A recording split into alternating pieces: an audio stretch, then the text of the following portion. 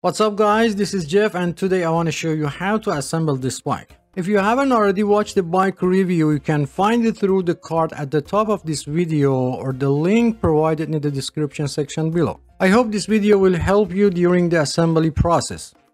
Before you start assembling the bike, it's important to note that the bike comes with a 1-year warranty as mentioned in the manual. To use the warranty, you will need to submit the warranty form along the purchase receipt, the bike serial number located under the body, and the bike model. You can find it on the frame. If the bike doesn't come with the manual, you can visit the manufacturer's website to access the required information and fill out the necessary details. To assemble this bike, you will require the following tools: a Phillips screwdriver, preferably in size 2 or medium, wrenches in size 10, 13, and 15 mm, Allen wrench in sizes 4, 5, and 6 mm. If you don't have the specific 10 and 13 mm wrenches, you may utilize an adjustable wrench instead.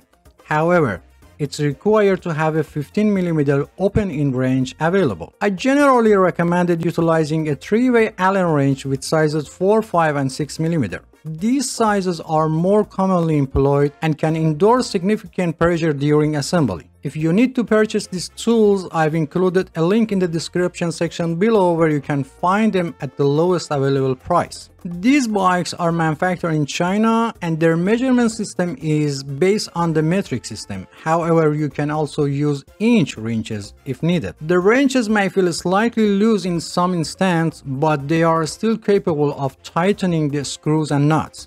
These are the size of inch wrenches that you can use. Some parts of this video are common to all bikes, and in order to be able to give you a complete explanation, I've used several bikes.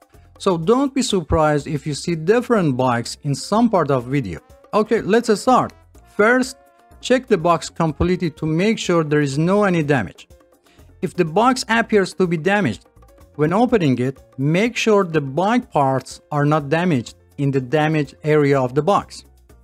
Avoid tearing the box completely when removing the bike. Why? The reason for keeping the box is that the bike may have been damaged during shipping and you plan to return it to the store and you will need the box for return process. Before returning the product, you can contact manufacturer customer service and ask them to send you a damaged part free of charge. Each store considers a return time policy for itself. For example, eBay or Amazon, you have 30 days to return the product. Make sure they get the part to you before this date, otherwise return the product. To open the box, use a 1/2 inch deep cutter or knife and start by cutting the top and side of the box. Even you cut through the middle of the top, as long as your cutter blade dip stays within 1/2 inch, it won't affect the bike.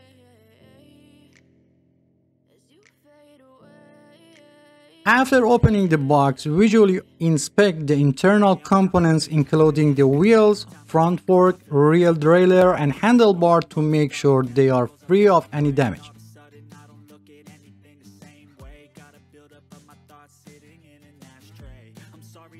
After making sure that the bike components are intact, you can take the bike out of the box and still avoid tearing the box. To safely remove the bike, it's recommended to bend your knees slightly and place the box vertically and start taking the bike out in a slow and controlled manner. Pay attention to your posture. Do not put in too much pressure on your back to avoid muscle cramp. After removing the bike from the box, do not forget to check the inside of the box completely and do not throw away until you finish assembling the bike. Many times it happened that a small screw or nut was still hidden inside the box, even under the flaps. Sometimes, especially for bikes 24-inch and up, removing a bike tire can be challenged. Be careful not to apply too much pressure when trying to remove the tire because it can lead to bend or broken spoke. To successfully remove the wheel, gently push the bike forward and backward while rotating the tire in the same direction to release. For ease of assembly, remove all paper and plastic cover from the bike. However, be careful not to damage the paint on the body when removing them. as this may lead to rust over time. Also be sure to remove any remaining tape from the body as it will change the bike paint over time. In the comments of my previous video, some have asked why I don't use a bike assembly tripod. Well, let me clarify that I assemble bike for regular folks, not experts, and I don't know what percentage of people have a bike tripod. Second question, why do I choose the assembly bike on the floor instead of the table? You know, while a smaller bike like 12 or 16 inch may be manageable on the table, but when it comes to the larger bike like a 24 inch and up, it's a whole different story. Attempting to assemble such a bike on the table would be like trying to fit an elephant into the matchbox. Someone else suggested that I should install the bike seat and handlebar first and then turn the bike upside down to install the front wheel. Dear friends, you have the freedom to choose any assembly method you prefer. There is no limitation. However, with your approach, you would need to readjust the seat and handlebar setting once the bike is returning to its upright position. I would appreciate your comments on this matter as it would be helpful to determine which method is easier overall. For easier assembly, you can lean the rear wheel against a wall or other object. However, as you see, it's not necessary. Remove the plastic cover from the end of the steam rope. If it's difficult to remove, unscrew the steam bolt and remove the plastic. To determine the correct direction, turn the fork so that the brake system is facing forward. Place your finger on the steam bolt and insert it into the head tube. If it doesn't fit, loosen the steam bolt a little and try it again. In rare cases, the hole may not align properly and prevent the rod from going in place. If this happens, use an iron file to slightly open the head tube. Remove the brake knob or brake noodle, or for caliper brakes or V-brakes, slightly loosen the brake wire anchor nut. If present, remove the plastic piece from end of the fork. Remove the head nut and wheel retainer from both sides of the axle.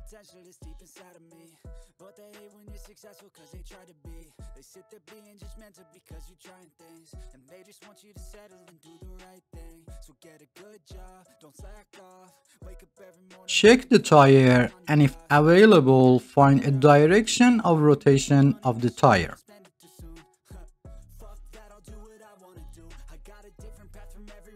Lift the bike frame and place the wheel axle in the fork and then open the kickstand. You will notice that the bike is stable, although it's best to always keep one hand on the bike just to be sure.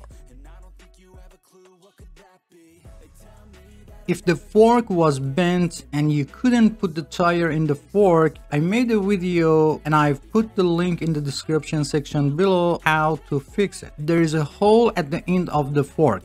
Insert the wheel retainer into the hole and tighten the head nut by hand. In only a few limit models, only washers are used for the wheel retainers. Repeat the same process on the other side.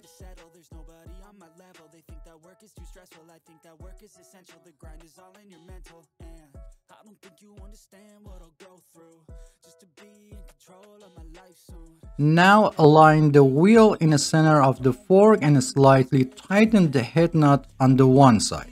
Tighten the nut slightly on the other side and finally tighten the head nut on each side completely. And don't forget to check the alignment of the wheel during the process. The height of the handle is adjusted. You can increase the height by half the length of the steam rope.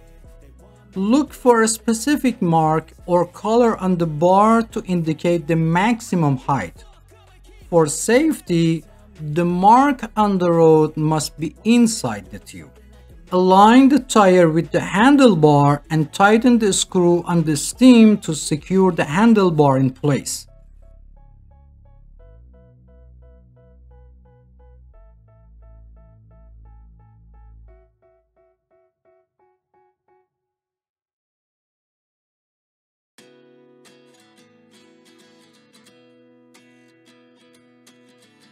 If necessary, loosen the screw on the top of the stem and adjust the stem in the correct direction and tighten the screw a little.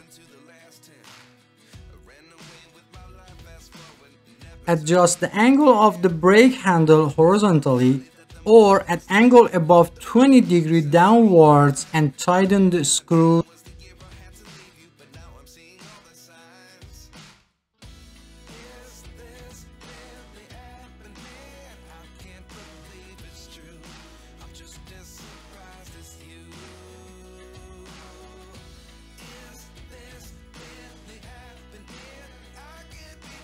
On 99% of bikes, the brake lever adjustment screw is often found next to the brake handle. You might wonder about purpose. Sometimes people with a smaller hand, especially children, find it difficult to reach and hold the brake handle properly. In such case, you can adjust the screw to reduce the distance between the brake handle and the handlebar grip. If necessary, start by loosening the anchor nut that holds the brake's wire. Then tighten the screw on the brake handle.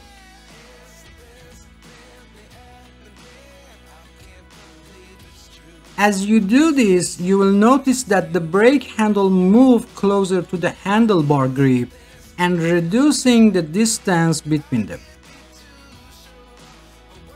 It's important to note that this adjustment doesn't affect the overall performance of the brake system, and you can always revert it back to its original state if desired.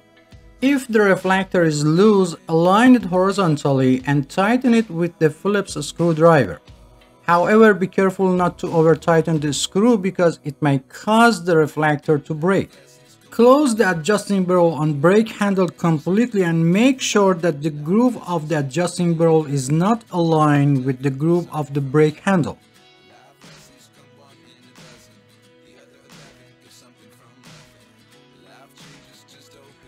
If the brake wire is not already loosened, loosen the anchor nut that holding the brake wire.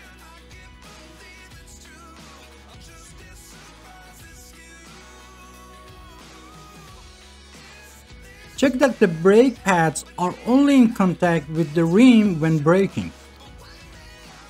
Press the brake arm and observe the position of the pads and adjust them if necessary.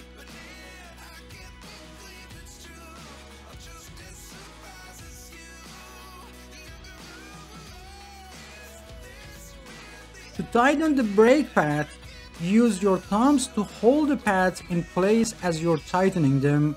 This prevents the pad from rotating during tightening.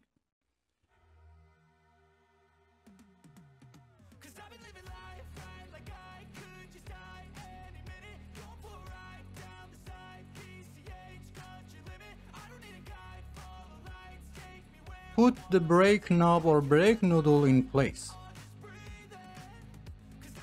To adjust the tension of the brake cable, press both brake arms with 2 fingers and loosen the anchor nut. If loosened, never mind. Make sure the top and bottom brake cover are in place. Pull the brake cable and then tighten the brake anchor nut.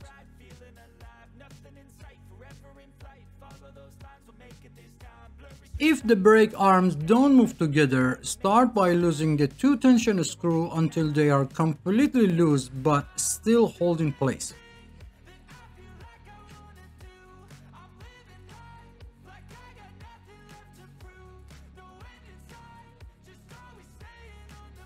Push back the arm that wasn't moving and tighten the tension screw until a little before the end.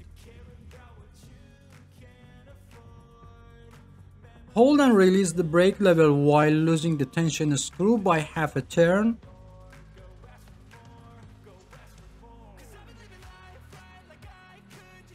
Repeat this process of holding and releasing the brake and loosen the tension screw until both arms move together. Finally, when both arms move together, slightly tighten the tension screw on both sides to make sure it stays in place and won't come up. Test the brake by moving the front wheel and pressing the brake lever to make sure the brakes are set correctly. If the rim is warped or bent, I made a video on how to fix it and I've put the link in the description section below. Ideally, the distance between the brake lever and a grip should not be less than half a full size.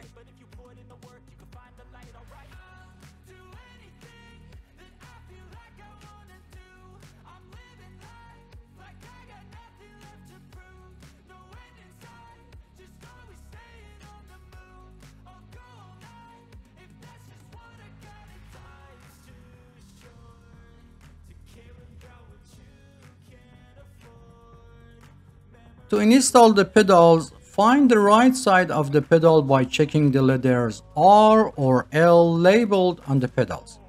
If there is no label, look for engraved letters on the bottom of the metal part. If the chain has came off the sun wheel or sprocket, reinstall it by placing it on the sprocket with your thumb and turning the pedal once.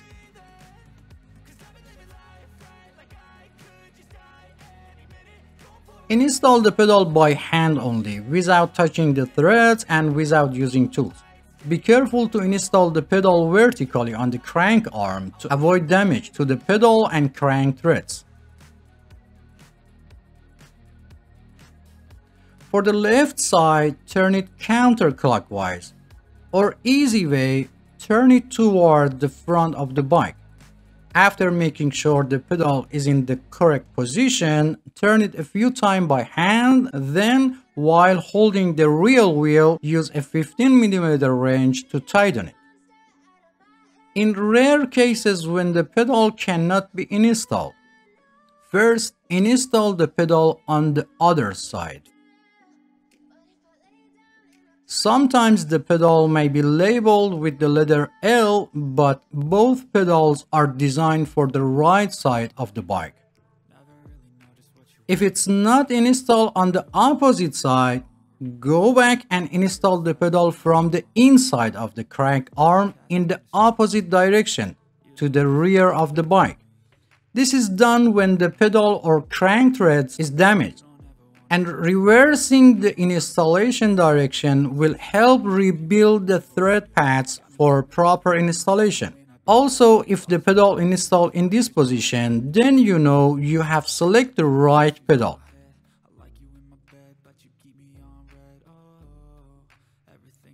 After installing the pedal for one side, repeat the same process for opposite side and make sure that the direction of rotation of the pedal is clockwise or toward the front of the bike. It doesn't matter if it's right or left, always install them toward the front of the bike. If your wrench gets stuck after tightening the pedal, to remove, push the wrench toward the outside of the crank arm and release it at the same time.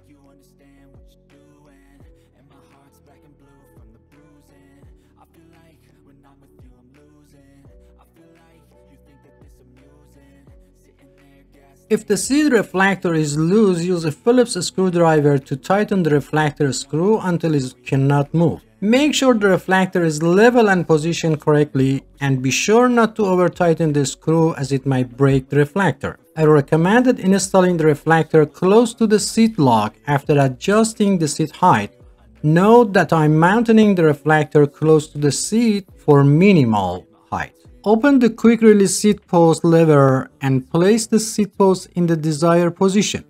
While holding the quick release seat post nut with one hand, turn the quick release seat post lever a few times with the other hand until it feels tight. Close the quick release seat post lever regardless of height and direction of the seat and test the movement of the seat.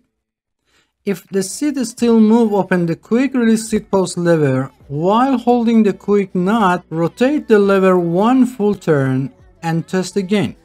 Repeat this step until the seat stops moving. After the seat is secure, open the quick release seat post lever and adjust the height and direction of the seat and close the quick release seat post lever.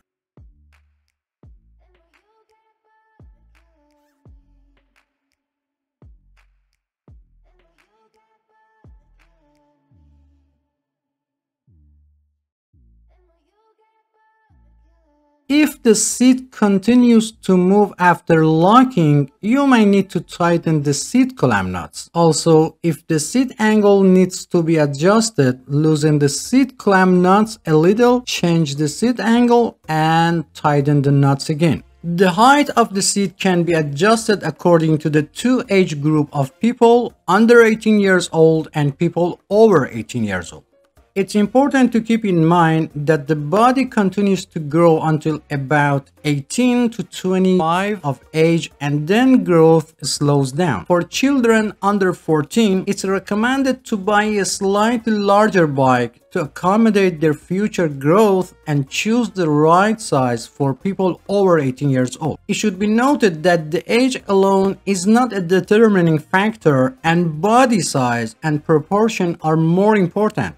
Some people may be 10 years old but have the same body size as a 13 years old. For bikes with training wheels, it's enough for children's toes to touch the pedals and they can turn them. For bikes without training wheels, the seat height is considered appropriate if toes can touch the floor while sitting on the seat, or one foot should be firmly on the ground while the heel of the other foot is flat on the pedal, or one foot should be on the ground while the toes on the other foot are placed on the pedal and the foot is slightly bent. If for any reason the seat post falls into the seat tube, turn the bike upside down and gently tap the bike body to remove the seat post. Another solution to prevent the post from falling inside the seat tube is to install the seat post alone first and then attach the seat. This eliminates the possibility of the seat post falling into the pipe during the installation. At the end, it's necessary to check the work done and make sure that all bolts and nuts are properly tightened. When inflating tires, some people inflate the tire to the amount of air indicated on the tire. However, it's important to note that the value displayed on the tire represents the maximum air pressure that the tire can withstand. For most bikes, the recommended air pressure is between 25 to 35 psi. In another way, after inflating to 20 psi, sit on the bike to check the tire pressure. If the tire is not fully inflated, increase the amount of the air. Remember, the weight of the cyclist determines the amount of the tire inflation. To inflate the tire, first remove the valve cap and then put the air pump head on it. Sometimes this is difficult because by pressing the tube valve, the valve goes inside. If the tire is slightly inflated, first deflate it completely. Press your thumb on the back of the valve and place the air pump head on it. Inflate the tire halfway and make sure the tire is still on the rim. If part of tire pops out, release some air pressure, put the pops out area back inside the rim and reinflate it again.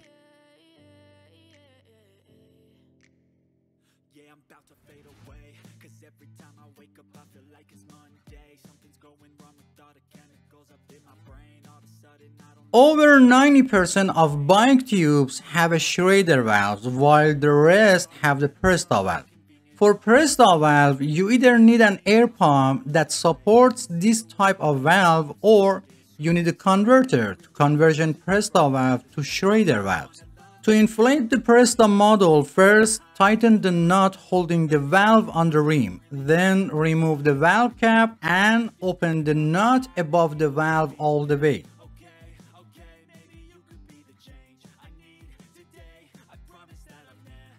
Install the converter on it and inflate it like Schrader valve.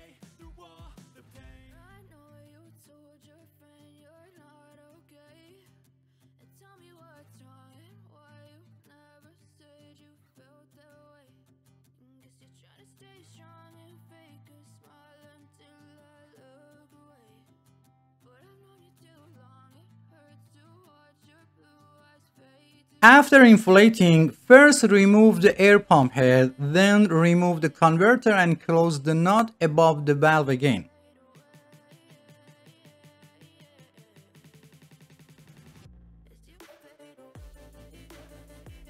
And finally, put the cap on the valve. If the nut holding the valve on the rim is loose, tighten it again. And finally, it's very important to teach children how to use brakes before riding a bike. Many accidents of children with trees or walls happen because they are not familiar with the braking system. So spend at least 10 minutes and teach them, and don't forget the helmet. If you have any question, please provide specific details or timestamp from the video so I can better understand your question and provide faster help. If you enjoy the content, please subscribe to the channel for support me and turn on all notifications to be the first to know about new videos. Feel free to visit other parts of the channel. Thanks for watching, and don't forget to hit the like button. Until next video.